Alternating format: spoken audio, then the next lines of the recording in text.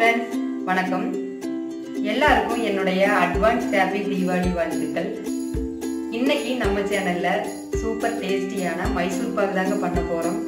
இப்பதான் நம்ம சேனலை புதுசா பாக்குறீங்க அப்படின்னா சப்ஸ்கிரைப் பண்ணிக்கோங்க. பக்கத்துலயே இருக்கிற பெல் ஐகானை கிளிக் பண்ணிக்கோங்க. அப்பதான் நம்ம சேனல்ல அப்லோட் ஆகிற ஒவ்வொரு வீடியோஸும் உங்களுக்கு உடனுக்குடன் நோட்டிபிகேஷன் வந்து சேரும். வாங்க இப்ப வீடியோக்குள்ள போலாம். இன்னைக்கு நான் வந்து மைசூர் பாகு பண்றதுக்கு 250 கிராம் கடலை மாவு எடுத்துருக்கிறேன். நெய் வந்து 250 கிராம் எடுத்துருக்கிறேன். நீங்க வந்து நெய் பாதி ஆயில் பாதி கூட சேர்த்துக்கலாம். சன்ஃப்ளவர் ஆயில் கூட சேர்த்துக்கலாம். சுகர் வந்து ஒரு 350 கிராம் எடுத்திருக்கேன் நான்.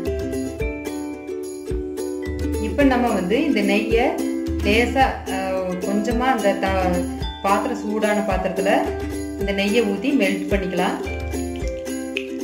ரொம்ப நெய் வந்து அடுப்புல இருக்க வேண்டாம்.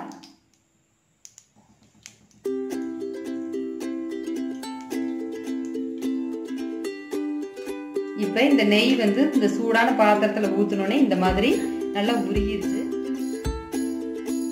இப்ப இந்த நெய் வந்து நல்லா உருகிருச்சு. இப்ப இந்த நெய்யை வந்து இன்னொரு பவுலுக்கு மாத்திக்கலாம்.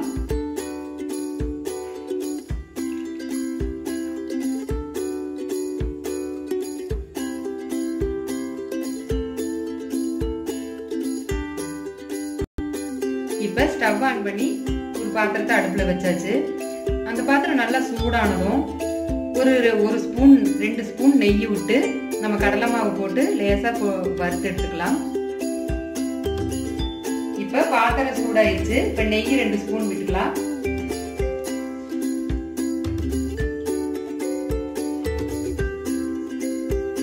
இந்த பாத்திரம் நல்லா சூடு ஆன உடனே நம்ம லோ ஃப்ளேம்ல ஸ்டவ் வச்சுக்கணும்.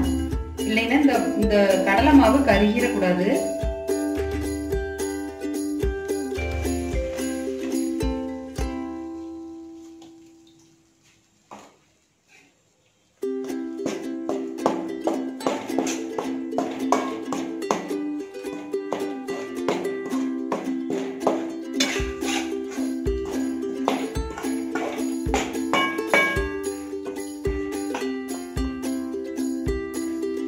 இப்ப இந்த கடலை மாவு கலர் மாறக்கூடாது. ஸ்டவ் லோ ஃப்ளேம்ல வச்சு நம்ம இந்த மாதிரி கிளறி விட்டுக்கிட்டே இருக்கணும். நம்ம இந்த நெய்யில போட்டு வறுக்கிறதுனால நல்ல ஒரு மணம் வரும். இப்ப இந்த ஸ்டேஜ்ல நம்ம ஸ்டவ் ஆஃப் பண்ணிடலாம். இப்ப இந்த நெய்யில வறுத்த இந்த கடலை மாவை வேறொரு பாத்திரத்துக்கு மாத்திக்கலாம். நெய்யில வறுத்த கடலை மாவுனால கொஞ்சம் கட்டி கட்டியா இருக்குது. இத வந்து நம்ம ஒரு சல்லடையில சலிச்சுக்கலாம்.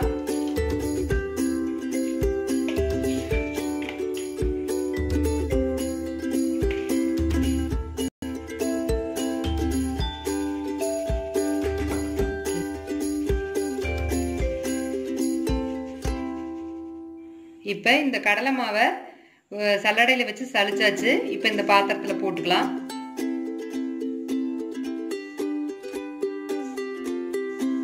நம்ம நெய்யில வறுக்கும் போது அந்த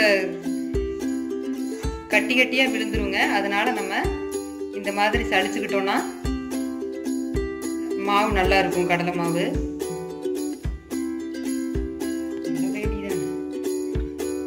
இப்ப இது கூட இந்த நெய்யை ஊத்தி நம்ம கலக்கிக்கலாம்.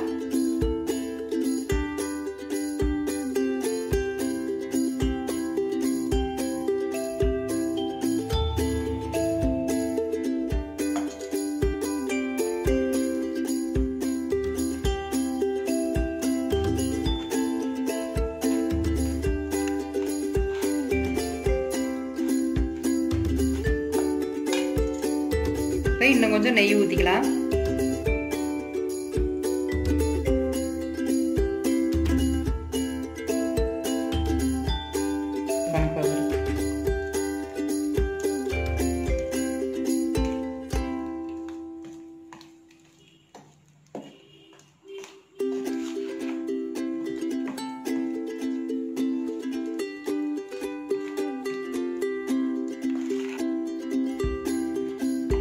இந்த மாதிரி கட்டி இல்லாம நம்ம கிளறிக்கணும் நெய்யிலேயே. உங்களுக்கு விருப்பம் இருந்தால் சன்ஃப்ளவர் ஆயில் கூட சேர்த்துக்கலாம். ஆனால் நான் இன்னைக்கு நெய்யிலேயே செய்கிறேன். இப்போ ஸ்டவ் ஆன் பண்ணி ஒரு கடாய் அடுப்பில் வச்சாச்சு. இப்போ இந்த கடாயும் சூடாயிருச்சு. இப்போ நம்ம எடுத்து வச்சிருந்த சுகர் போட்டுக்கலாம்.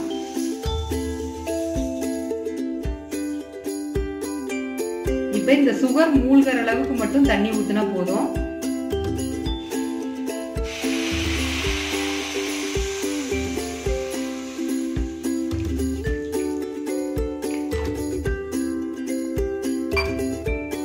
இப்போ இது வந்து நம்ம பாகா காய்ச்சி எடுத்துக்கலாம்.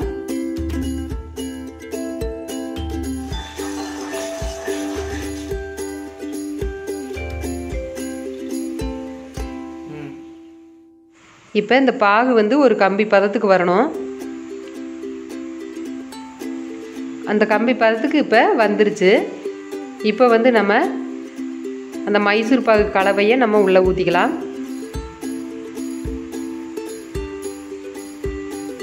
இந்த பாகில் வந்துட்டு இந்த கடலை மாவு கலவை உள்ளே ஊற்றினோடனே கைவிடாமல் கிளறணும், இல்லைன்னா கட்டி விழுந்துடும்.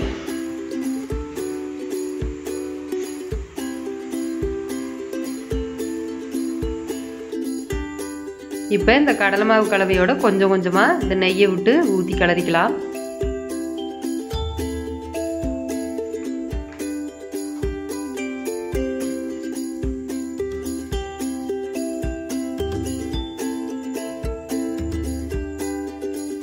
நம்ம கொஞ்சம் கொஞ்சமாக இந்த நெய்யை ஊற்றி கிளறி விட்டுக்கலாம்.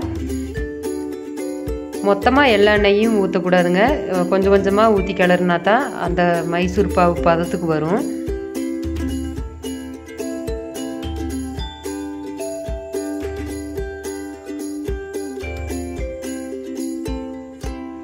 இந்த மாதிரி பபுள்ஸ் வருங்க.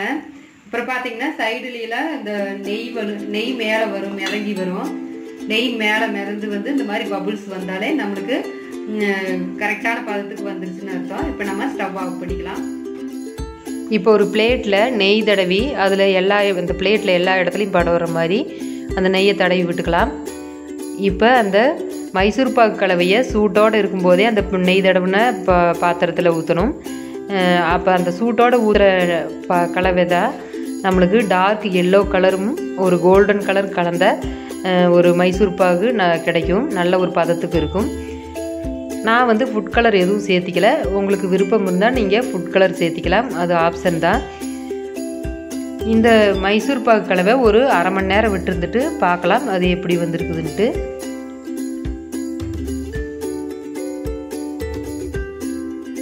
நம்மளுக்கு சூப்பரான டேஸ்டியான மைசூர் பாகு ரெடி ஆயிடுச்சு. வாங்க இப்போ எப்படி இருக்குன்ட்டு பார்க்கலாம்.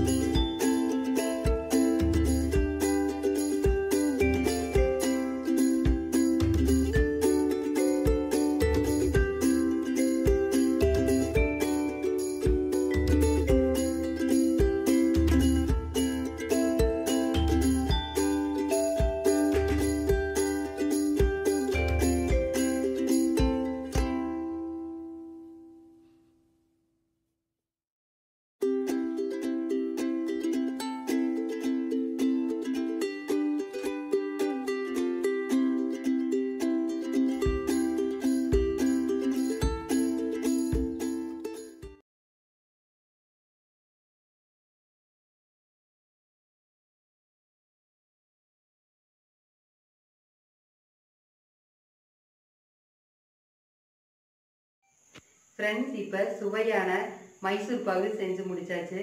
உங்களுக்கு இந்த மைசூர் பாகு பிடிக்கும்னு நான் நினைக்கிறேன். அப்படி உங்களுக்கு பிடிச்சிருந்துச்சுன்னா லைக் பண்ணுங்க, ஷேர் பண்ணுங்க, மறக்காம நம்ம சேனலுக்கு சப்ஸ்கிரைப் பண்ணுங்க. கொங்குநாடு லைஃப் ஸ்டைலின் இனிய தீபாவளி நல்வாழ்த்துக்கள். Thank you friends.